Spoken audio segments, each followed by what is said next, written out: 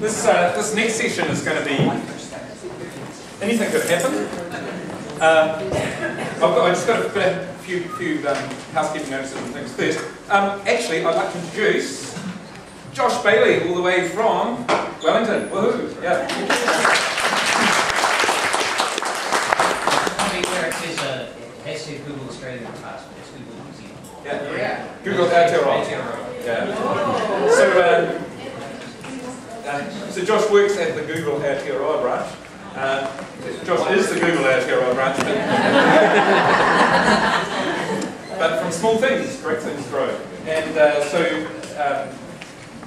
as you're well aware, Google has sponsored this entire 2 days, which is extremely generous. And I know a number of you have said, how can we thank Google? Well, one thing you can do is give Josh a hug on your way out. And I'm sure he'll pass that on to his colleagues in Australia. It's Google City who have organised this. But the other way is that at the end of today, we're going to do an online survey. We'll go up into the lab and get you a survey, what was good, what was bad, all that sort of stuff. But there is a button in there that says, would you come back to this or something, and would you recommend this? You can put what you want there, but that's what I'm going to pass back to Google. And so if you think we should do it again, then click on the Do It Again button. And especially just please do the survey so that I've got evidence to pass on to Google that it was worthwhile. But part of the CS Great News thing is that Google sent us a real engineer to talk to us about what they're up to as well. So thanks for coming down to that, Josh. And of course, he'll be around for the day. Do you head back what time? Okay, late tonight. So we'll be around at dinner and stuff as well.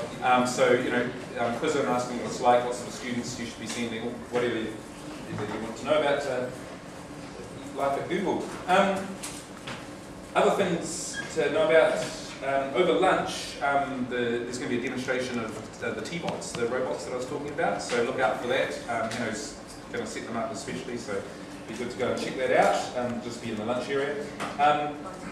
For those who need fresh air and exercise over lunch, we've got a garden outside with the Seven Bridges garden. Has anyone used our Seven Bridges garden?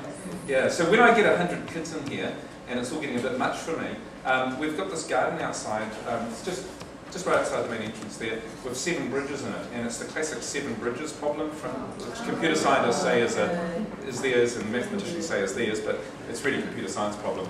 And the challenge is to find a way to cross every bridge exactly once. Okay?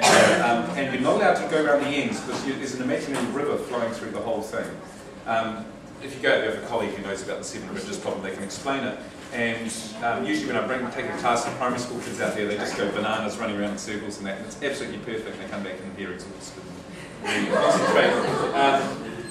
So if you need some exercise, then that's a great way to get it, intellectual exercise as well as physical exercise.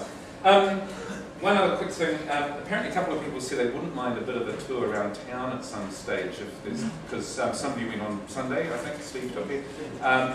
After dinner tonight, there's no particular plans, and we've got 2 vans available. So if anyone wants to kind of brace themselves and see some of the amazing stuff that's happened around here over the last year, both exciting and depressing and hopeful, and some glasses half full and some glasses half empty, we'd be happy to take you for a bit of a drive into the downtown area.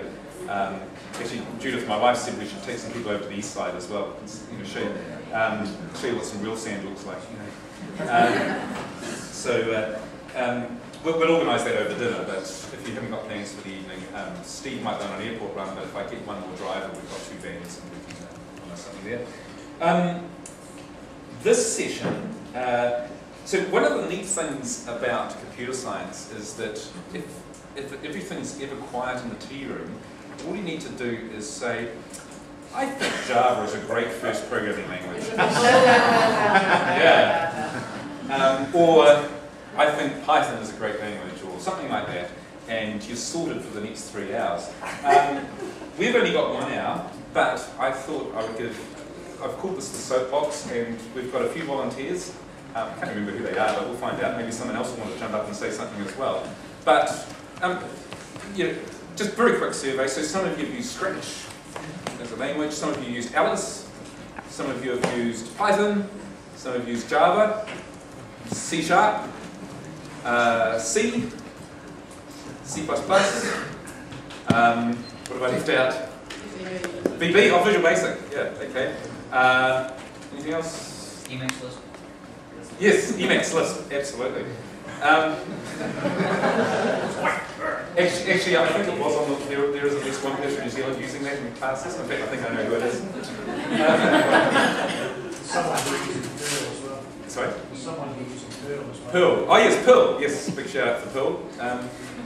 And there's and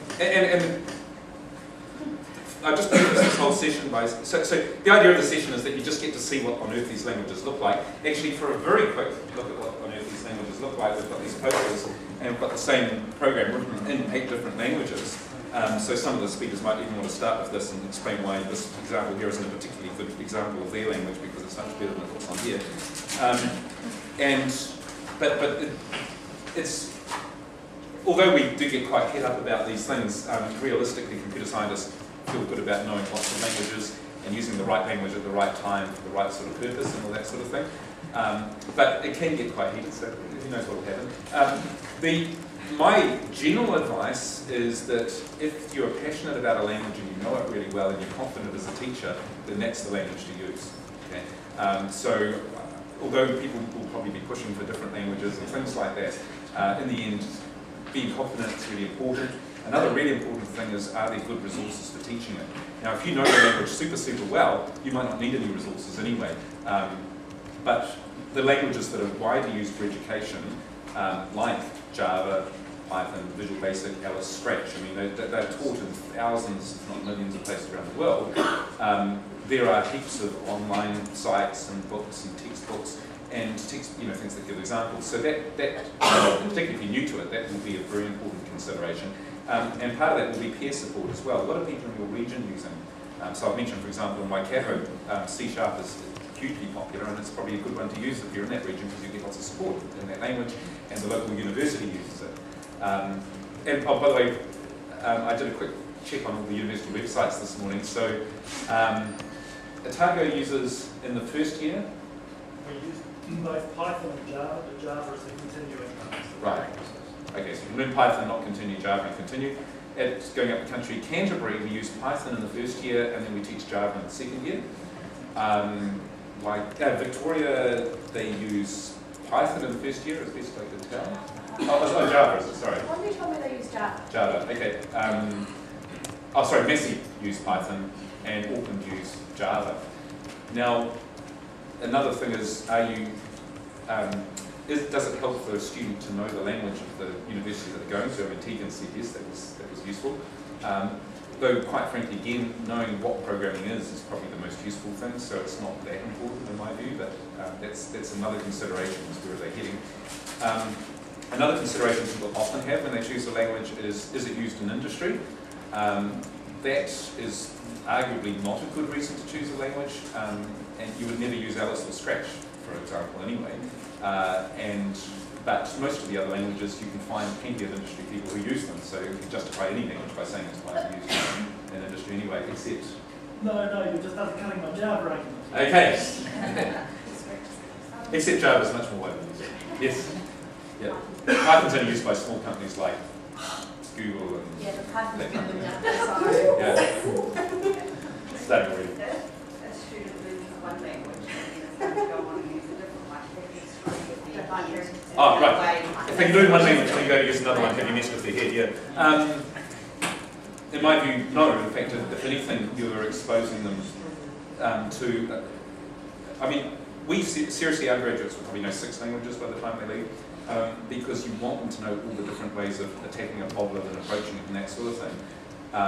And so, with a lot of what we've been doing, seeing 2 of something is actually a really good idea. You know, looking at 2 compression methods or looking at 2 ways of representing characters. Like if you've only seen ASCII, then it's easy to think that's the only way. As soon as you've seen 2 ways, you realise that maybe there's a variety of things out there to consider. So I actually see it as a bit of a positive. Yeah. There's another argument with that, in that I've heard it from teachers talking about actual spoken languages and stuff. And this happens a lot when you take a second language, you learn much more in depth about how your natural language, your first language is put together. And like, I didn't understand what a verb and a noun was until I actually took French. So it's the same with languages. Obviously your first one's going to be your primary language that you have the most understanding with, but anything that adds to it will be just simply adding to your basic knowledge. So having a wide breadth of languages means that you've got a very good understanding of your base language and computing as well.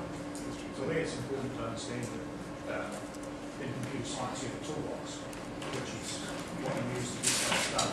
And if all you have in your toolbox is a hammer, then you'll probably get all those jobs done. But they're not always going to be that pretty. Yeah. So sometimes you need other tools.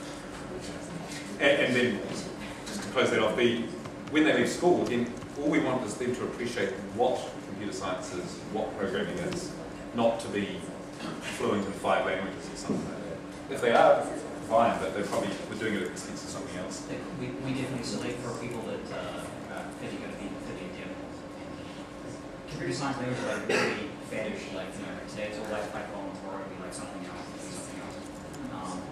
you need to be able to change kind of quickly, so the more languages, the better. Easier it is for you to change one to the other.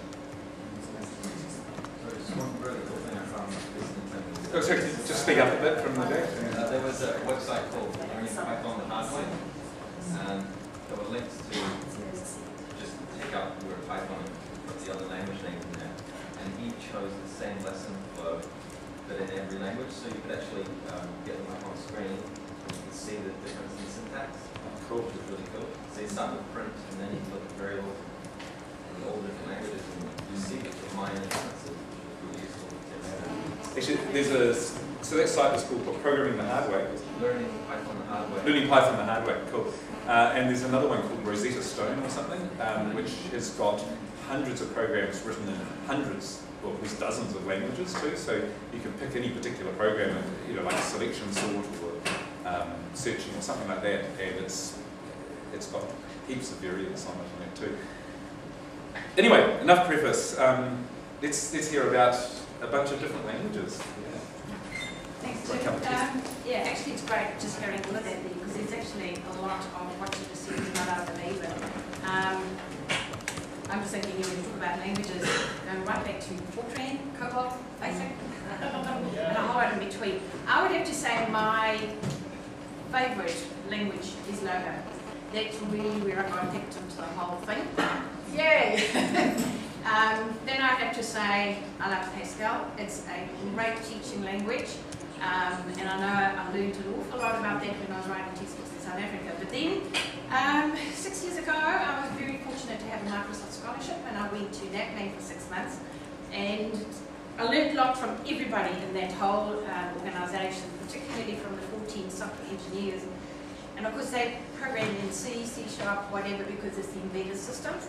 But the guy who was doing the testing, and this really hit home to me, he had to write programs for testing what they were creating. He wrote them in Python.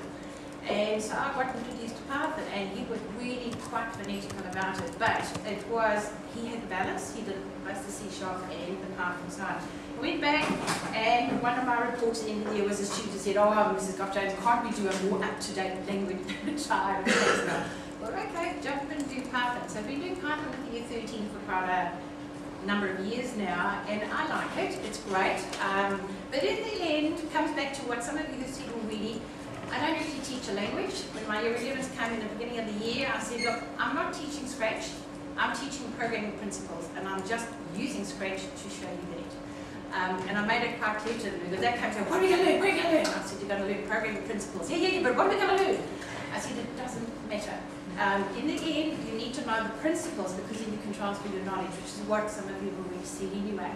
I've used this website a lot as an introduction, and just by the way, anything I've got here, you're welcome to have. I really don't mind, I'll share whatever I've got, you're welcome to have it. This is a website with Alan Gould, and what I like is it's very straightforward. What's programming? He says a whole lot, a bit of history, but this is the bit I start off with. What are the common features of all programs? You have sequences, instructions, you have branches, you have loops, you have modules. And in the year 11 lot, we do the first 3. In year 12, now we're going to be doing more of this one here. In addition, they have to have data, they have to have operations, they have to have input, output, and he does automatically, and he goes through, and he actually deals with both Python and Java. So I start off with this, and I say to them, okay, that's what all languages will have. When you write your program, you've got two kinds. You will have the batch program, which just goes start to end, or you're going to have event-driven one. And I said, in the end, the event-driven one comes back, no, I'll stop it. It comes back to this. Oh, I need some of those mouses in just about. That whatever you're going as an event, it does come back to that sort of linear program. This action, this event, what's your action? It's going to be that little bit there. So it just kind of possibly puts it in a bit of context within. So why do Scratch? Well, I suddenly decided not beginning of the year, April, I knew I was going to do Scratch because our year 10s have actually been introduced to it. And I thought, okay, go from the known to the unknown. So we started off and I thought, I'm not going to let the language dictate to me. Just had this moment because I was thinking, I've got to do all these games, I've got to do all the sound, I've got to do all this stuff. And I thought, no. Go back to basics. Let's just teach them programming principles. So, much to their horror, some of them when they started off with, what are you going to learn? Well, you're going to learn programming principles. First principle is how does a computer talk to you? So, right, how does a computer talk to you? Output. And I made sure I was using the terminology. For some of them, it was trying to readjust to that one. So said, right, I mean, obviously, first we'll tell them what the whole screen and everything's all about. But first of all, output. All programs have output in that how does a computer communicate with you? And in Scratch, basically, the first kind of output was text. So where does it come from? The output comes from the looks bar. And with the looks bar, it's the say and all the bits there. It's what's actually going to happen on the screen. So I said, most of the looks is going to be kind of output. What is it going to communicate to you? And then I go through quite a few little programs, just going through all of this over here. Then the next concept that they need to have is, is variables. We bring in this idea of variables and expressions. So where does that all come from? We're looking at variables, we're looking at operators, and we then have some discussion about all of those things. What is random? What are these operators? Comparisons. We haven't touched on any of this yet, but we look at operators, variables, and I'll try to show them that we come from different places. At this stage, it was just set to the exposition of the sprite, so right, let's move our sprite, let's run it, and it actually comes up. And when we start off with, I said when they declare the variables, if I want to make a variable, I always make sure they go for the sprite only, that at the time I'm saying keep it local, keep it with the variable that you're working with. They don't have to know about local global yet, but I'm getting them into a habit. That's what I'm a big one on is habit. I mean, this is just me, this is how I like to do it. So make sure it's for this sprite only, so it will be sprite 1, etc. And I haven't got around to giving the sprite a name, which I should have done, but anyway. Then this up on the screen the whole time, which is part of the debug, which is kind of what they're learning at the same time, what's actually happening in memory. And that's what you can get across to them there. So he's got that there. If I move my sprite around and we run it again, and I always tell them stop before you start, because otherwise it could be running on something else. So stop and then we start. It's just habits really to get into that. And they can see where those numbers come from and where it flow. The next concept is how do we get input? And input will come from, and you'll probably say that I'll be rid of my input, here we go. In my folder, just by the way, I'll just show you what basically I have. I'll just go back to, and I've got to find out where I am at the moment. Go back a step here, go back a step there. You'll see that when I go my Google approach to Scratch, I have input and output. I have heaps of programs. Basically what I do is I say, right, we're going to code this one in, and I get them to code. I do not give them the program. I want them to type it in or pull out the little boxes or do the whole thing that they have to do. So it's all over there. So if I come back to here and I look at the input ones, input basically, what's the first kind of input? Input will come through text. So we talk about this. And they hopefully get into the habit, you always ask the question. Tell them get 2 hats on. You've got to have the programmer's hat, the user's hat. Programmer knows what's happening in the background. User doesn't see that. What does user see? Make it user friendly. So that hopefully get into this habit. They've got to ask the question and have this variable set to what their variables are. So we do a whole lot on input. There are other inputs as well.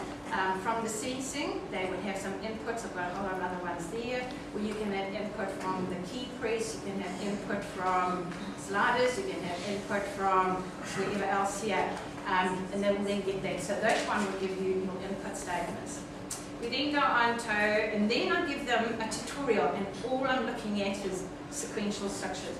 Input, processing, output, and they do a whole lot of questions on that. That's all they have to do. Then we go on to selection. So if I come back to where I was here, and put output into this one here, branch selection. I'm just going to pick one at random, take this one here. Before we do this, of course, we do a whole lot of looking at what does this actually mean, and we talk about, now this is one of the disadvantages of Scratch, is that there is no greater than or equal to. You actually have to use an AND statement for that. So it's going to be this greater than that, and this equal to that, or this equal to that, can be both. So it's this or that, and actually you have to do the two statements. By the way, when we do the output, when they've got to convey something, we do quite a lot with the join. So they do a little bit of character handling here. So you never just give a number. Never just give a number as an output. Put it in a context. What is it? Is it an age? Is it a percentage? Is it a temperature? What is it? Put it in context. With a computer, it's a number. With a human being, they want to know what it is. So they learn this bit here about join something to something. So you'll see that when we do this here, say the numbers are equal, say something, and for it on output there. What they're working out here under the control structures is what I call a subliminal message, in terms of that when you use these control structures, everything inside is indented. So it's in that block structure, which is important. So we do quite a lot of those as well. Right, once you've done your branch selection, another whole lot more questions, using questions that are just using that one. We then go on to the loop structures. So we go back to here. Loops, and we do a huge amount of them too. So I'll just jump to one here. Right, in this particular one, there, example to illustrate the loop statement. In this one I was bringing in this idea of different threads, but also I was trying to show them that I'm not sure why Scratch actually had this forever loop. I've shown them how it works, but I said one thing you've got to remember is that you can't build further onto this forever loop.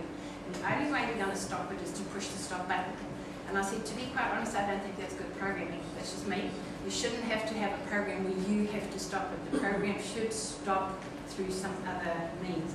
But anyway, actually, this is there, so by all means, if you want to use it, and some of them love it, they have things hitting the wall all the time. Well, that's fine, but what's it all for?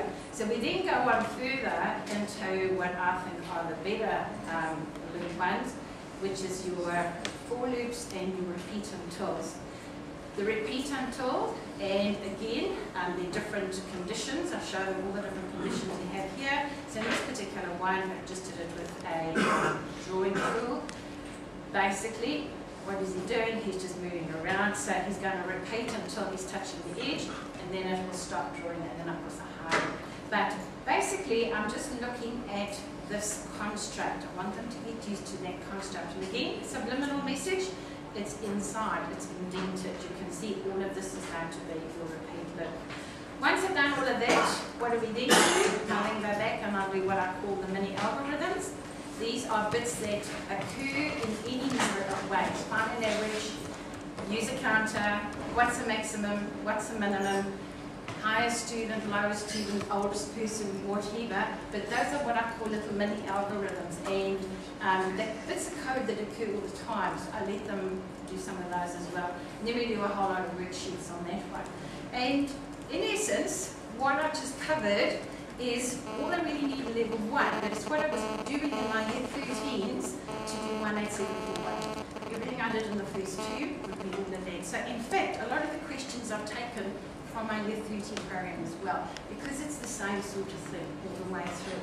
So it's getting them to a comment, it's getting them to think things out, it's getting them to use the right structure and to think, what is my input, what's my output, what are my variables I'm going to use, declare them first, put first comment in, all that sort of thing.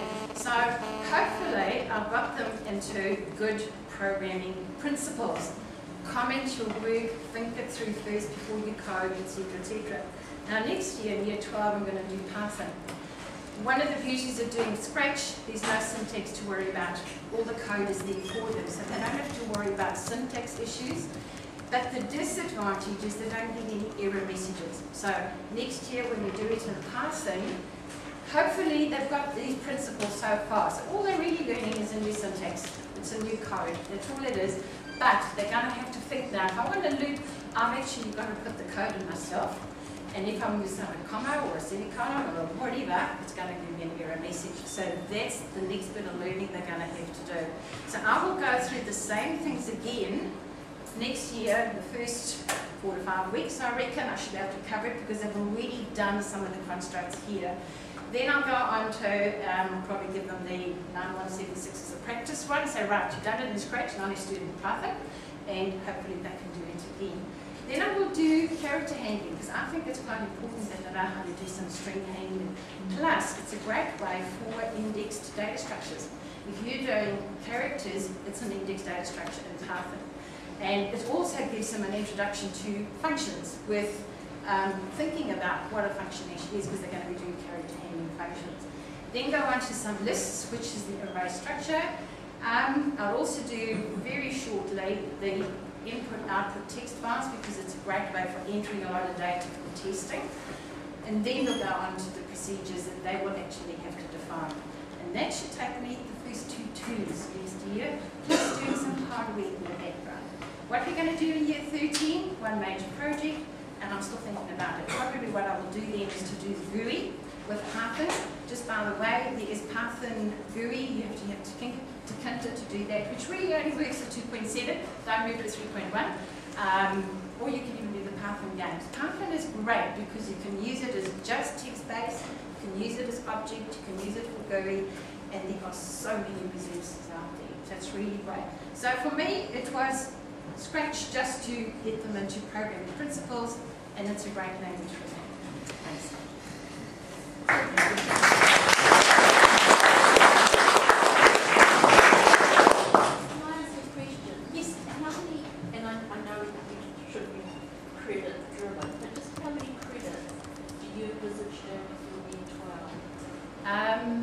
I'll be doing the 3 programming, or the 3 computer science programming, and I'm doing the 2 hardware ones, because that's all I can cover from here. We are limited. Don't want to have more than 18, maybe 20, so I'm sticking to that.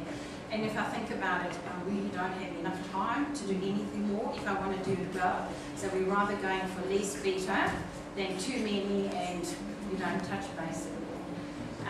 Just one thing that's where Auntie and I agreed to disagree is that when I did the assessment for this one, I'll just come back to that.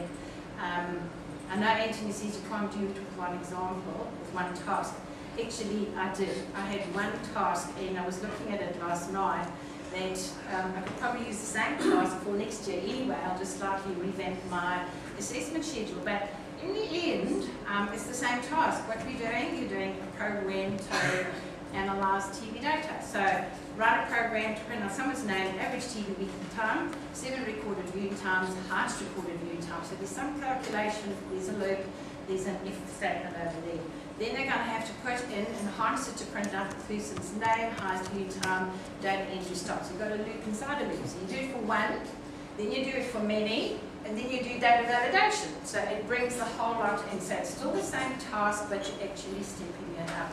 So I let my kids do a practice, and then they did the final one. But all along, I've been doing some what I call problem analysis with them. They have to do a design, which is basically this. They have to tell me what's input, what's output, what's your first bit of entering the data, what are you going to do, and then from there, how you're going to do some calculations. I try to get them to realise you never start at line 1 and write 100 lines of code. You actually start with this bit that's working, save it as version 1. Now we improve on that, it's working, save it as version 2. Now we improve on that, it's working, save it as version 3. So if it crashes, you go back to something that's working. And they quickly learn that if it crashes, and I say, well, where's your previous version?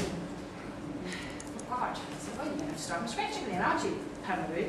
But that's really what they did. And they actually do appreciate and they did learn that. And I must say, in all honesty, between Blair and I, we had 75 students. I would say we had some pretty good results out of the 75 students. So we've done pretty good. You know, yes? Look, I love what you said, but you just said a little bit fast. I'm sorry, I'm the South African racehorse. Well, is this online anywhere? Is it on the insect? No, this is all my own stuff. But I'm just interested in the steps that you worked through for years 11 and then the steps that you wanted to go, you know, the programming. yeah, And I just think who's got the more contact. that's fine. I can have a chat with you, and as I said, I can share with you. Really, not a Yes. I'm intrigued as to how you dealt with the sort of kids that I get who would turn their noses up at Scratch as being not a real programming language. And how did you, and you alluded to it when you said that they wanted to know what they were doing at the beginning of the year. Did they actually buy in and realise that it was concepts and that it didn't matter about the language? That's a really good point there, because there were one or two who come in and they know it all, you know, they know it all.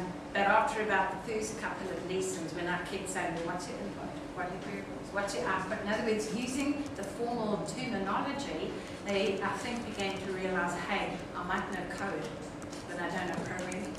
And it's that kind of the, but yes, they did buy in. And actually a lot of those kids eventually got my excellences, because they then could see, oh, yeah, we need to do all of this before we get into that. And they really got onto it. One of the things I'm sad I couldn't do this year is, with all the stuff happening in Christchurch, my year 11's lost 25% teaching time, just how it happened. So I didn't actually have time to go back and do some more of the object-orientated stuff, do some of the bells and whistles stuff, because I said to them, look, get your program working first, before you put all the bells and whistles into sound and colour and different stripes and so on, because that is actually the fluffy stuff.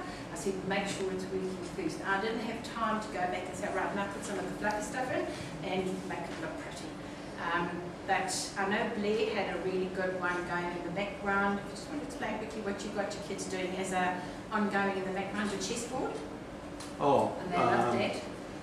yeah, that's what was a little task for the students to use the sprite to create a checkerboard. And it started off that they could just create an 8x8 normal chessboard. Could they give a sprite to actually repeat? And so it's loop within loop, create a chessboard, and obviously alternating the pen, and then modify it so that they could generate a chessboard of any dimension. So get them to try and work out when are they switching the pen colour back, when are they having to swap, is it the first time that every new line, alternating colour, so quite involved. And once that sort of worked on that, worked out very soon that they ended up with, you know, a vertical stripe chessboard if they didn't get their toggling right. It was good one for the kids that were. We'll just take one comment from Josh and then we better move on because we've got a few more languages. Sorry, just very quickly. So I really like the emphasis of on testing.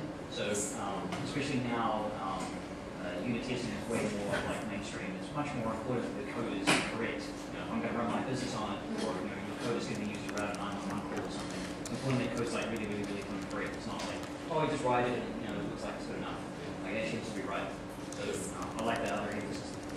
Oh yeah. And that's one of the things when they do their planning is that they actually have to give me test data, and that before you even write your code, tell me if you put this in, what are you going to get out? Think for yourself, what are you going to get out? You must just get a number and think it's okay. Is it the right number? Right. So that's part of what, but that I also learned a lot when I, just from teaching it from that man as well. Yeah, but like building it so that it's testable is always an important thing that can get lost. Yeah. Right. Okay, thanks, Mona.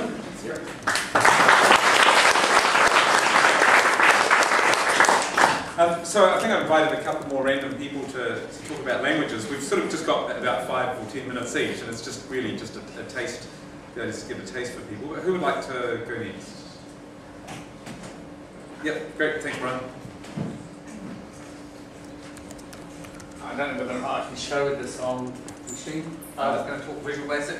Yep, do you want, what sort of interface do you need? Like a browser or a... do you have VB loaded at all? In which case, if you don't, I'll just talk by waving my arms. Okay, no, we've got a visual aid here. the few things that I wanted to say about Visual Basic are the software you use needs to be free for the students to use so that they can load it at home. So Python fits, Java, Scratch, and with the Visual Basic you can get a free version for the students. The download's very big, so it's best to get it and put it onto CDs which you can distribute for the students to take home. The second thing is that I am not crazy about text-based only, because that's not what students see when they use a computer. They're not used to seeing, you know, the run command screen or text-only output.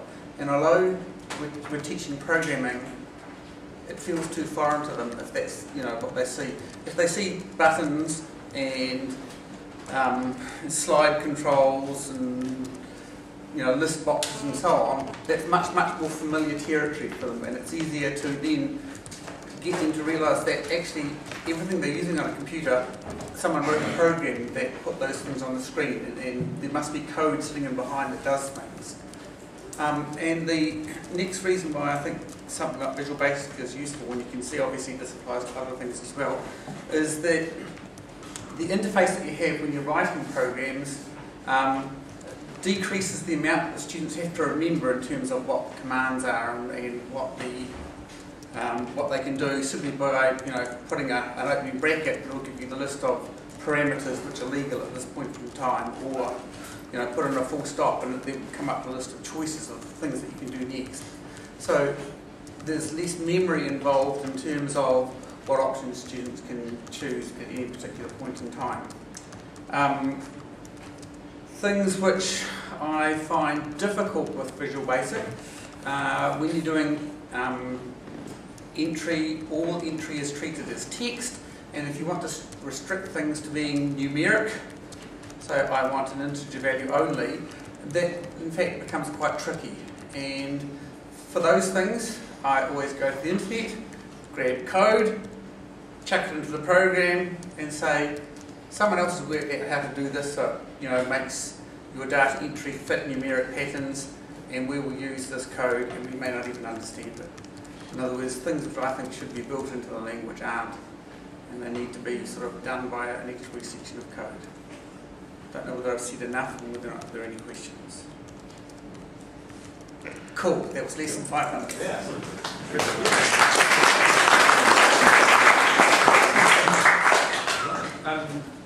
C#, I think, were you going to say something about that? Yeah. Yeah? That'd be cool. Well, it's easier here from the front. It's a bit easier to see it here at the front.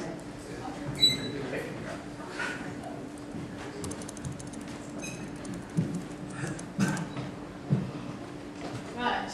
I don't actually know anything much about C#. That's what we use. I didn't choose it. The students chose it because they wanted to make Xbox games. So that's what we've kind of stuck with, and we've found that we've got a lot of material that we can use, a lot of support. We have mentors all around the world that help the students that they can tap into at any time. So it's worked out really well for us. And we've got a really chaotic kind of system. We have year 9 to 13 in the one group, and they all kind of work together. They figure out what they want to do, and they work in teams or they work as individuals. We have students freelancing if they don't want to focus on one particular project. So we have graphic designers and writers and users and programmers and everyone in together. And they generally pick really difficult things to do, and after a while they realise that's a bad idea and they scale things down a bit, and they have mentors to help them. So they have to pitch their ideas to the mentors, and the mentors will say, okay, that's a good idea, but maybe you could refine it a bit and try and guide them towards something achievable.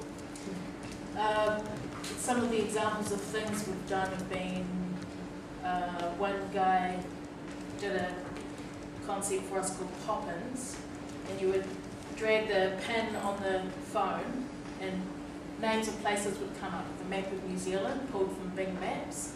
So we had a lot of things to actually work out to get that to work.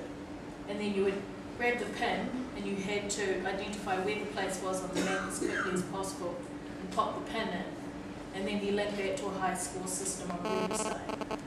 So you can kind of integrate a whole lot of stuff just in one project. We can have different students working on different aspects of it.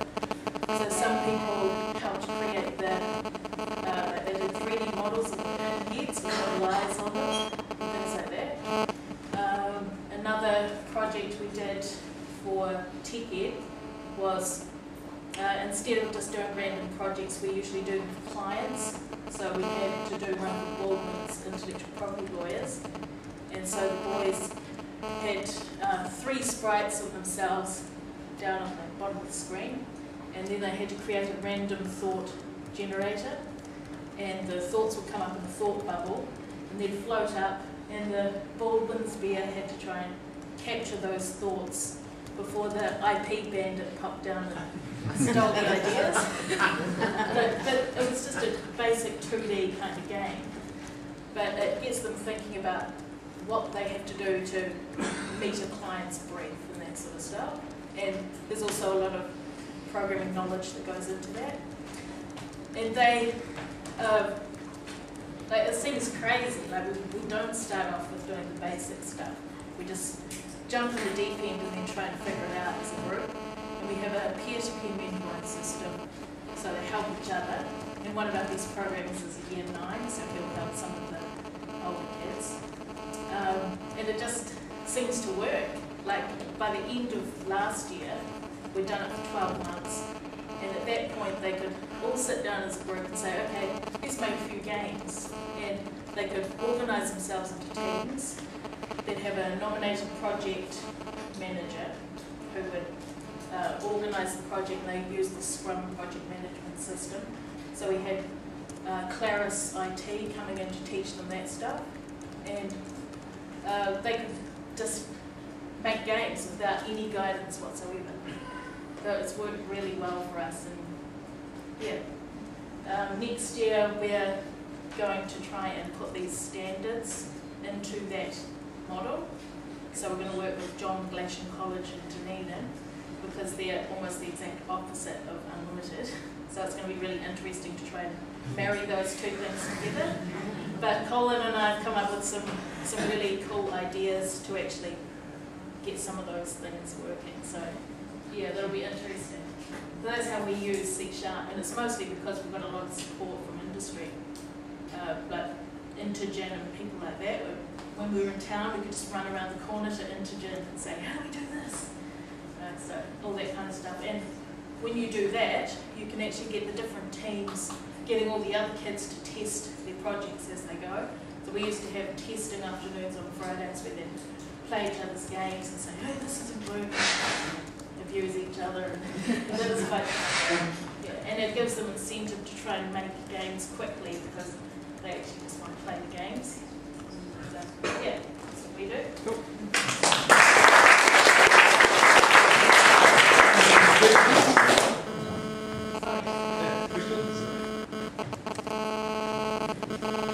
So you're very much using a tech-based practice model rather than just a programming model.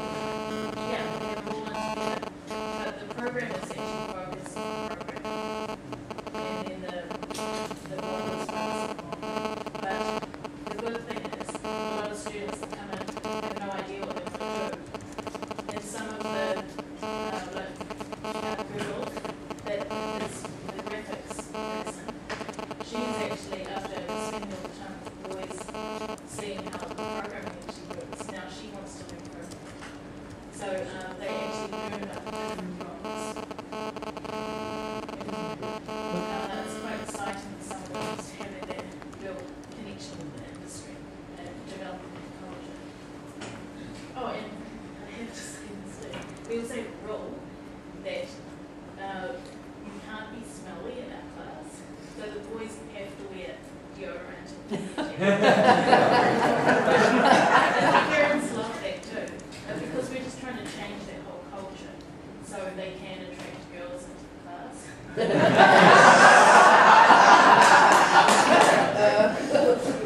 I think I need to have your rule that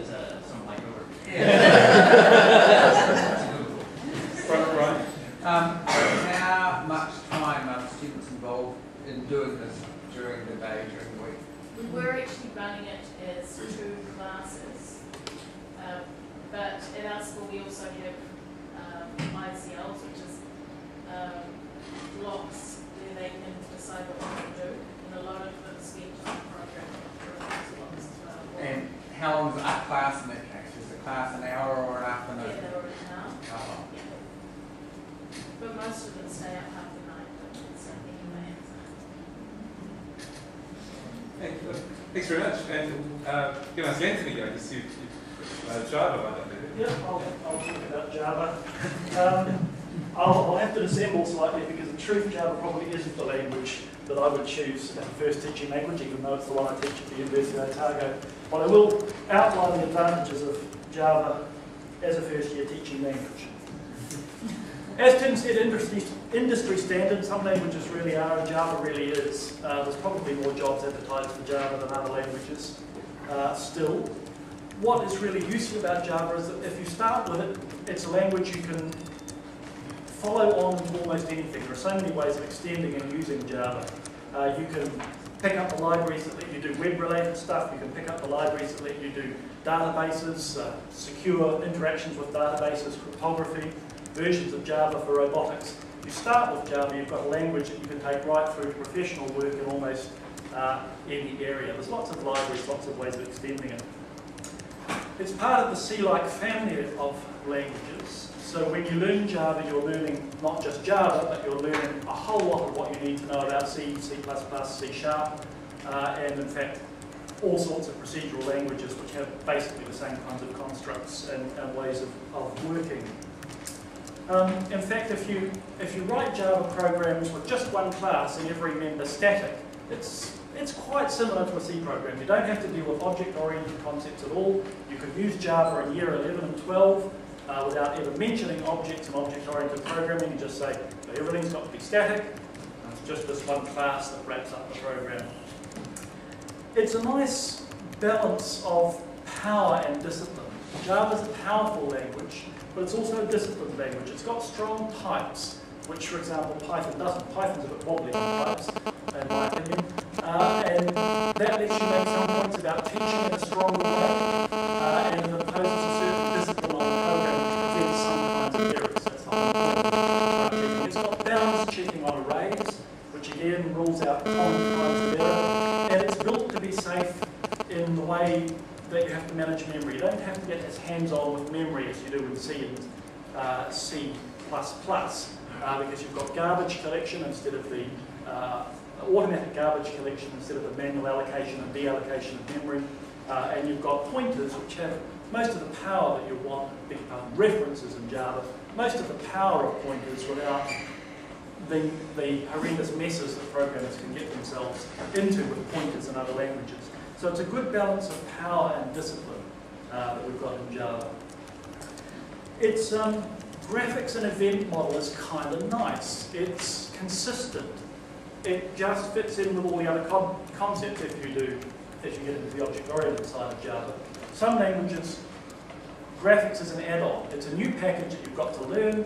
It's a new way of thinking, and it's a change of mental gears. If you've taken Java through to the object-oriented level, graphics in Java works just the same. Here's a simple little graphics program that I use in one of my lectures. This is the application class. It's just boilerplate. We just needed to run the thing. And all it does is it makes a red dot move in the window. Here's the actual class that does the work behind that, which builds a graphical user interface in a panel, which gets loaded into the window. And basically, we set up the size of the panel, and here's the bits that do the work. This is the method that draws the circle of a certain size and colour, and this is the method which generates or responds to the events and updates X, which we use as the position to draw the thing. So X keeps getting bigger, and when X gets too big, greater than 150, we set X back to 20, and that makes the spot jump back to the start. So just to run that again. So there we go, that's X changing every 10th of a second. A time is causing that method to run, and it updates X. And if X is too big, it sets X back to 20. There are other things that we could do with X. We could use X to vary the colour. So instead of having a colour that's just red, we'll have a colour that depends on the values of X, where colours are given by numbers representing red, green and blue balance. So if we compile that, and we rerun the application, Now we've got X, which is changing not only the position that the thing is drawn, but also the colour that it's drawn in. Now we'll do one more change based on X. We'll change the size of the object. At the moment we're drawing at a certain position an oval of width and height 30. Now we'll draw an oval of width and height X, which will start at 20 and get bigger. And now we've got something which varies in position, size and colour on the screen. And this is your opening credit shots, as your approach for Planet Wombini and your spaceship. All the big graphics programmers at Pixar and wherever else, Weta, they all start with this kind of stuff. You've got simple animation, and it's not that hard to do in Java. So that's it. You've got to acknowledge the big limitations of Java 2. You can't avoid a bit of, oh dear, this is magic, public static void, main, string args at the start. You can actually give a reasonable one-sentence explanation of each of those keywords and then say, okay, now we'll move on. The other thing that really annoys me about Java as a feature is that input. It used to be input and output, they fixed output.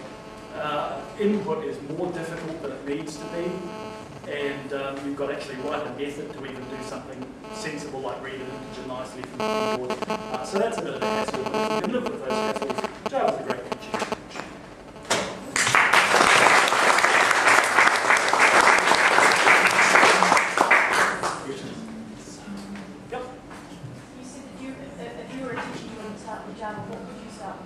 I'd probably start with Python these days. Having been forced to learn a bit of Python lately, I quite like it. If I could honestly have my druthers, I'd go back to Pascal, but nobody would let me.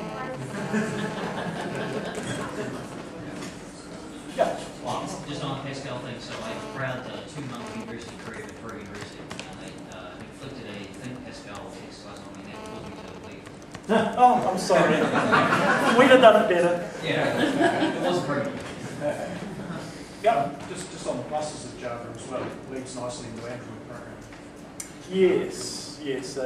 You can run Java on cell phones, Android devices, robots, dishwashers, you name it.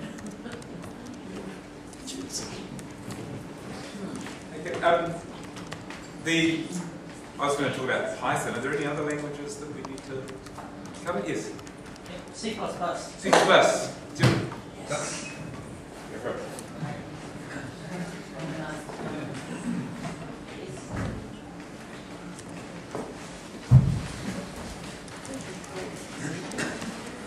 Will there be a response to C++ from Java? Let the market decide. Okay, C++, not everyone's choice, but I've found teaching it to my year 13, and I was teaching year 12s at one stage. I love Java, okay, I really love Java, but it had too many concepts to teach. I thought were quite hard to start off with. C++ sort of starts off, you can do it procedural, you don't have to get into OO programming straight away, so it's quite easy. It seems to be quite readable when you read it. From a person who doesn't know programming, you can read, C out. You can sort of understand what it's doing. And my boys have actually found it rather easy. At the end of year 13, they're usually doing networked games, stuff like that. So they pick it up rather easy, really easy, and they can just run with it. It's not graphical, well, not very easily graphical. So most of the stuff we do is console based. But I think it would be easy, for me, if you're teaching OO in year 13, it's easy to make objects and like make a bank account program or something like that. Teach them procedure, you do it for objects. So for me, it's quite an easy choice. I was trying to work out how you could do another, what other language would be good for object-oriented at year 13. I can't really think of one. Maybe Java would be the next choice. I'm still in the debating of, do I keep doing C++ or do we jump to Java? I've just only touched on Python just a little bit, so I'm not really sure exactly how that works. The data types is quite unusual. Yeah. In Python. Yeah, so that's weirding me out a little bit. What else was good about C++? I've noticed my boys also, when we just started doing, I started doing comparison languages and just showing them the difference between each one. They pick up other languages really fast. They can do, you know, any basically C language. Java, they can do Java usually. So I found it as a really, the pointers and all that, a bit nightmarish, and it does, you do have to worry about memory allocation. But we don't go into that too much anyway. I do show them this is how you can make a data structure, so you can use pointers. So break down an array and say this is pointing to that, and so they get the concept quite quickly. But you don't actually use it. You just use a library. So there are some definite positives, but yeah, some nightmarish parts to this one. Yeah, but my boys love it. They love it. They say it's. I asked them. They did the Waikato University paper as well, and flew through it. And they said C++. I said, which one do you reckon I should? Do you think I should switch to C#? They said, no, we love the C++ because it really helped us understand the concepts, and we could cross over to C#, and now we know two languages quite well. So that was from them feedback, and I thought also, because I was going to switch to C# because it's still a lot unique. Yeah. Questions? What IDE is it? What IDE? Yeah. We've been using Dev on the Windows side, but next year, it depends again on the language. I am tempted to go to Java, to be honest. So if I stay with C++, I'm going to go to the Mac side and use Xcode or something like that, so we can do like little devices and stuff. Yeah. So that'll be Xcode, or I might use CodeBlocks or something from the Mac side. But Dev, C++, or Visual Studio, we do that sometimes as well. Yeah. Any other questions? Thank you.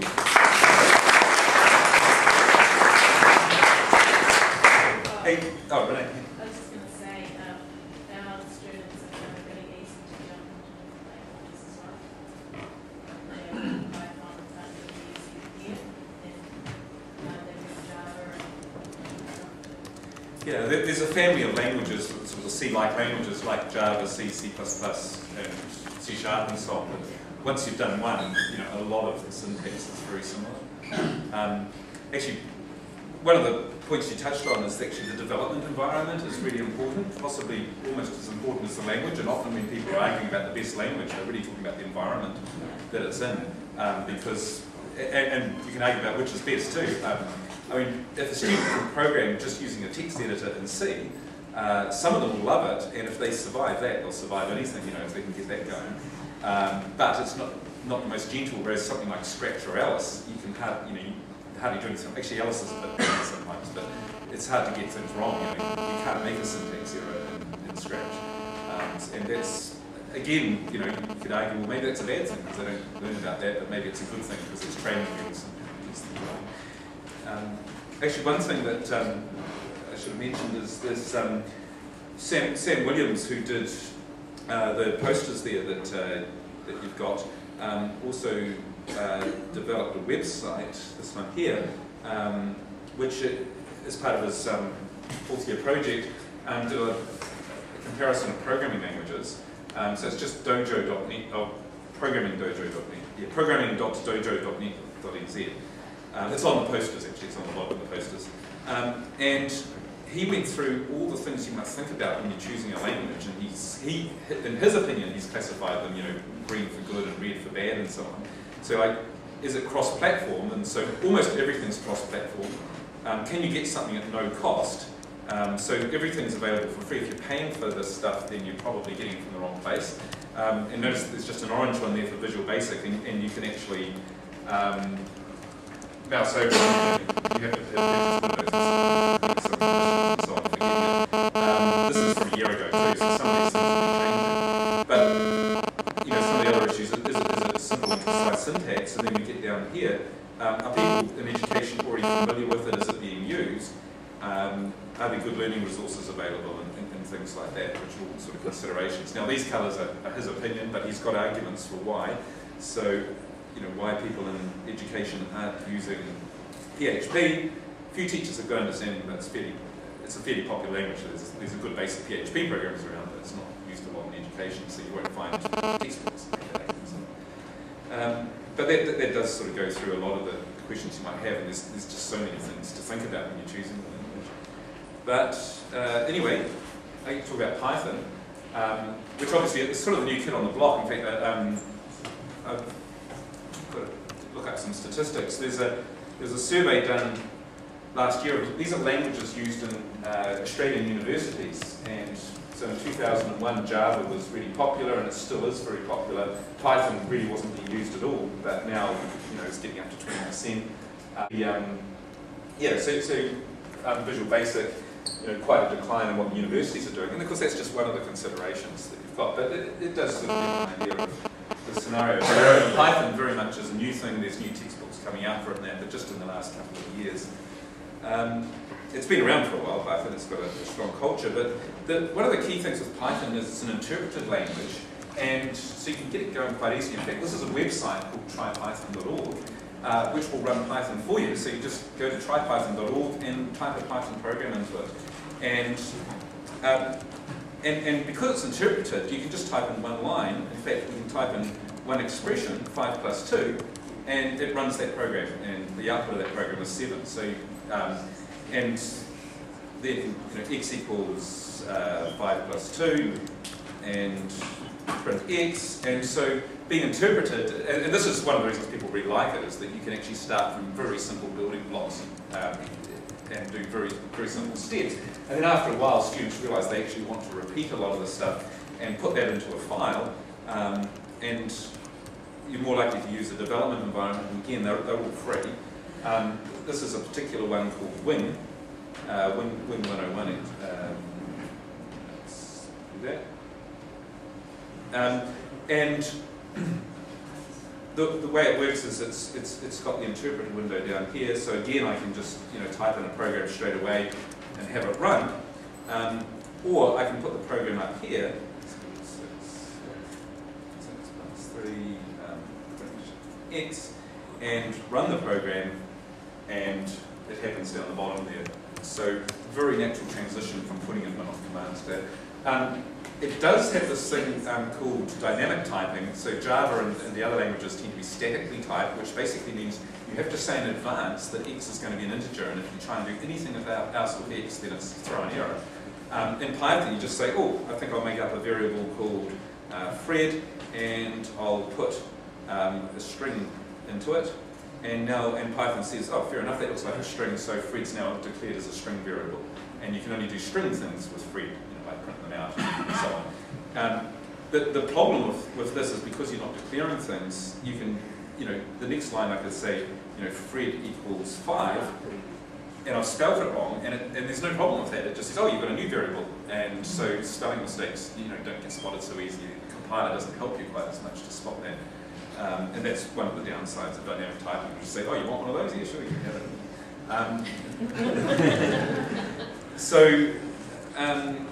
And the Python programs tend to be fairly concise and simple. I just dug up this quick one. Actually, this is a Caesar cipher in Python. So just it's got a bunch of characters, and it looks up something in the characters and adds the key to it, and prints the thing out and so on. So in fact, here's the entire decryption program.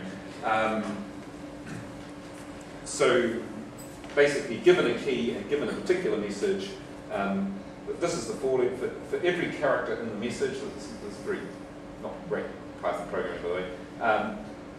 If it's not in here, then just skip it. Otherwise, look it up and subtract the key from it and put that in the output.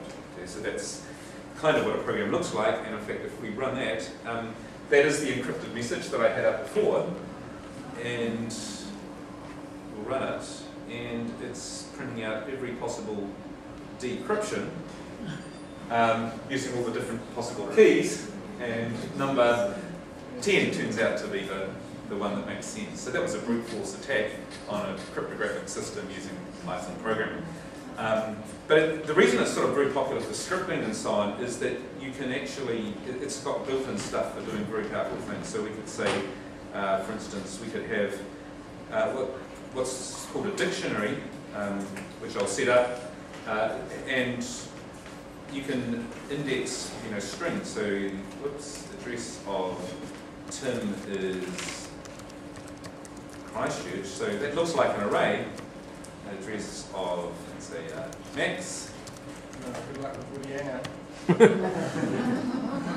North Island.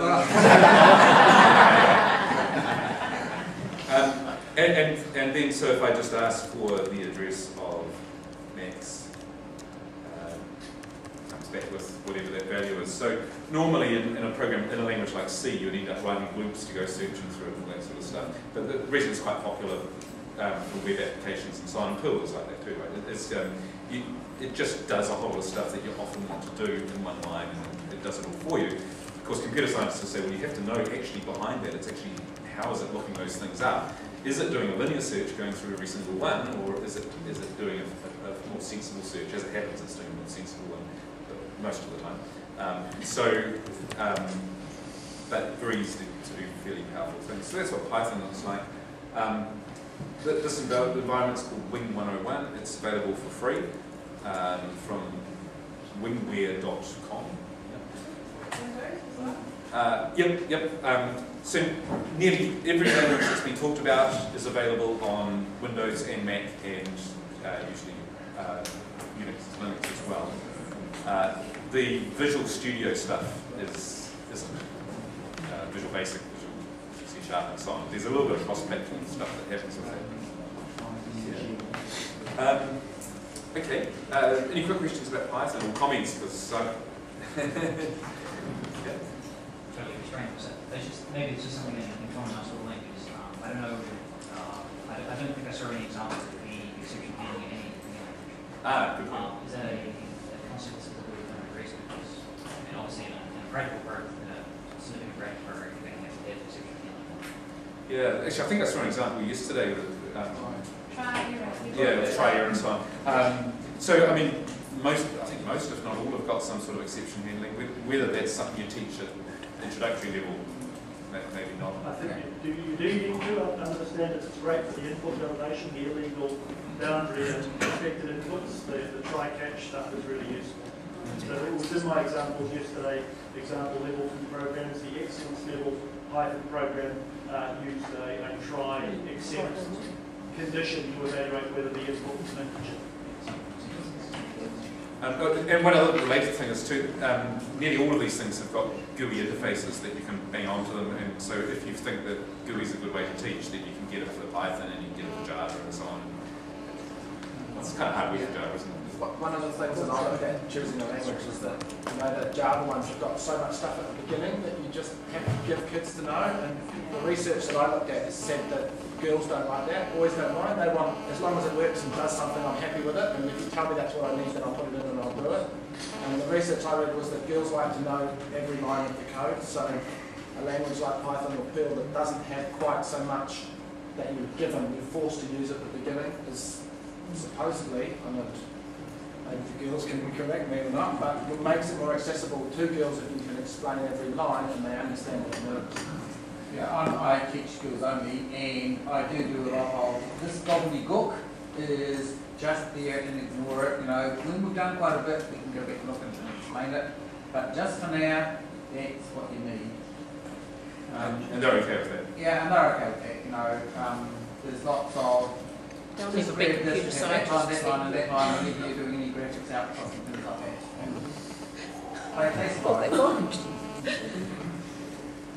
It seems that without the typecasting that the potential for errors not to be identified seems to be larger. I like the C# strictly because it's strict. Yeah.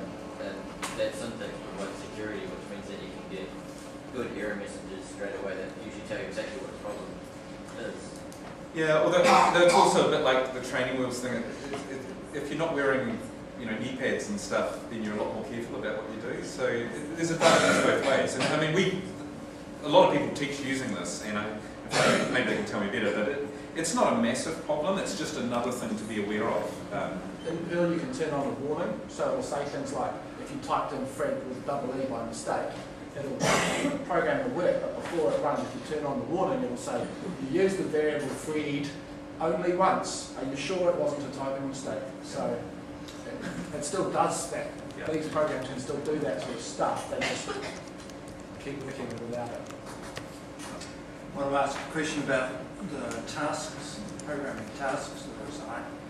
Text-based tasks, formula calculations tend to be a bit boring, whereas graphic output is more interesting, particularly for my students anyway. So I'd like to comment on the types of tasks that are set and which languages would be better for a more graphic task. Types of tasks. Actually, I might not go there just yet because we're a bit late for lunch, and we haven't even talked about Perl.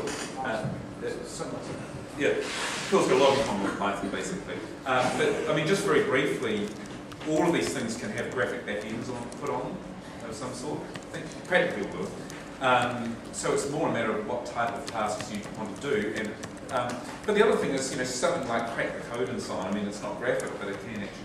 A lot of this is how you sell it. Certainly with Scratch, I've seen people say, my class think that it's baby stuff and they won't touch it, and other people say they absolutely love it. And it's partly a matter of how you condition them and what they're expecting from that as well. So probably a good thing to talk about over lunch anyway is what kind of tasks you use. But I think a lot of it's more to do with the culture you generate as much as what the tasks are.